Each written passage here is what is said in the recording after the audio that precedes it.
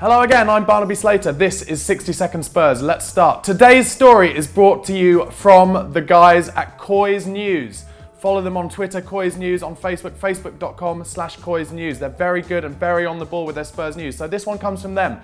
Alex Song, the former Woolwich defensive midfielder, went off to Barca for a big fee and then went to almost as big a load of scum as Woolwich, West Ham last season. He is on the radar of Spurs, according to COYSnews via the Daily Telegraph.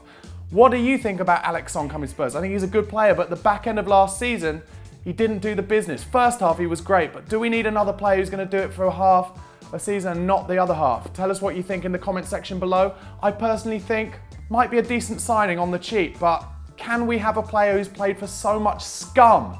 What do you think? Let us know.